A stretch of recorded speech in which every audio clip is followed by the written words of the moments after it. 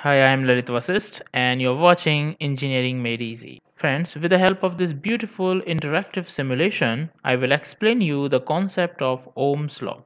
Here in this simulation, we will see the definition of Ohm's Law, the formula of Ohm's Law, and how does it work.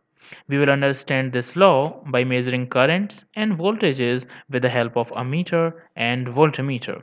I will also discuss the graph drawn between current and voltage to explain Ohm's law.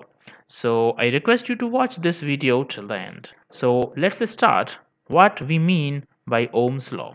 The Ohm's law was given by German physicist George Ohms, and according to Ohm's law, the voltage applied across a resistor is directly proportional to the current passing through that resistor. So mathematically we can say that V is directly proportional to I. You can see it here also. V is directly proportional to I. Here V is measured in volts and I is in amperes. Okay, SI units.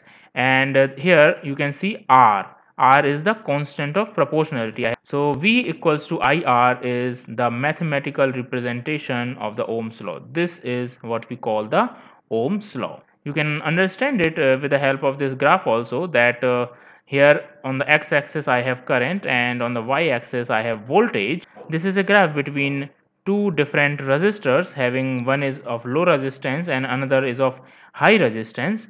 If I increase the voltage, then the current will also increase in the same proportion. That's why this line is straight. I will explain you this graph, but before this I will demonstrate the Ohm's law with the help of that simulation. We will come to this graph later. Now let's understand it with the help of this simulation. As I told you that according to Ohm's law, V is in direct proportion to the current I. Okay, so let's see how it happens practically. Here you see that this is a 10 volt battery, and I have also connected a 10 ohm resistance here and an ammeter in series. You need to know that ammeter is always connected in series, while we connect voltmeter in parallel. Now I want to calculate voltage and current in this circuit to prove Ohm's law. Here is the voltmeter that can be used to measure voltage. So let's see. So you can see the reading is 10 volts in the voltmeter. So this is the voltage across this resistor. Now I want to increase the voltage from 10 volts. You can also see the value of current is 1 ampere. Now if I increase the voltage, then the current should also increase in the same proportion as stated by Ohm's law, because V is in direct proportion to the current I. So if I make this value from 10 volts to 20 volts, that is double of this voltage, then the current should also double from 1 ampere to 2 amperes. So let's see what happens. Make it 20 volts. Okay, so the voltage is 20 volts and current is also 2 amperes. If I increase it further, let's make it 40 volts, then current should also be doubled. Let's make it 40 volts. So current has also increased to 4 amperes from 2 amperes. If I decrease it to 5, okay, 5 volts.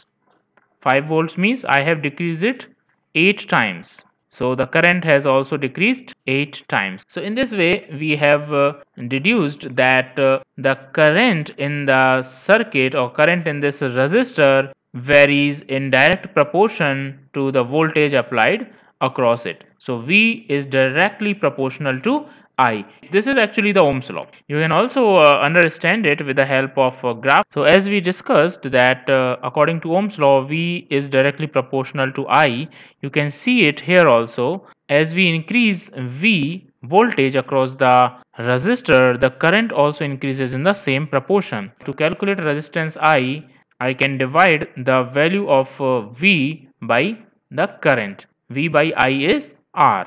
Okay, so with the help of this graph I can easily find the value of resistance that is used here. If I have V1 and I1, or I have V2 and V2 or I2 values, so R would be V1 divided by I1. We can also find the value of R if I have V2 and I2 by calculating V2 divided by I2.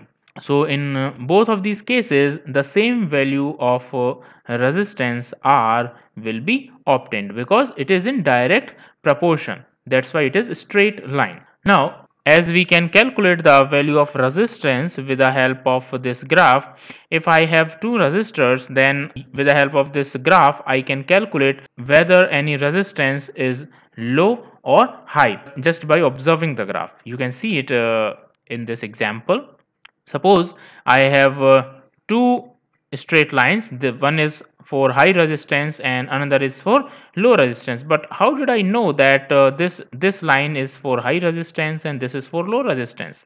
I can easily find it out if I draw a straight line. Let's say I'm drawing this blue colored line vertically. It means I'm making the value of current constant. Let's see, this value is I. To flow a current equal to the value of this I while using one resistor, I need to apply voltage V1, and for the same amount of current I to flow in case of another resistor, I need a higher voltage V2. Since R is equals to V divided by I with the help of this formula, and I is here constant, which is in denominator, V divided by I. Since I is constant, if there is a value of V which is larger for one resistor, then the resistance would be higher because its numerator is high. So in this case, this line is showing the value for high resistance because V2 is high for this case. So we can easily deduce that this straight line is representing high resistance and this is representing low resistance, because flowing of same amount of current needs higher voltage in case of this. So this is definitely having high resistance. So in this way we can analyze the graph of voltage and current and can easily calculate the value of resistance, and also can compare the values of resistance if we have different straight lines which is having higher resistance by seeing there, by observing their slopes only.